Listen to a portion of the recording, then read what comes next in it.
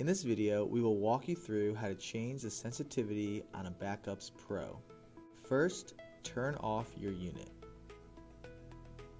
Press and hold the power button for 6 seconds. The load capacity bar will flash, indicating you are in program mode. Once in program mode, press the power button again to scroll through the setting desired. The unit will shut off after a couple of seconds once you have changed your desired setting. You may now press the power button to turn your unit back on. You are all set. If you run into any issues or have any additional questions, please contact APC Customer Care Center. Thank you for choosing APC by Schneider Electric.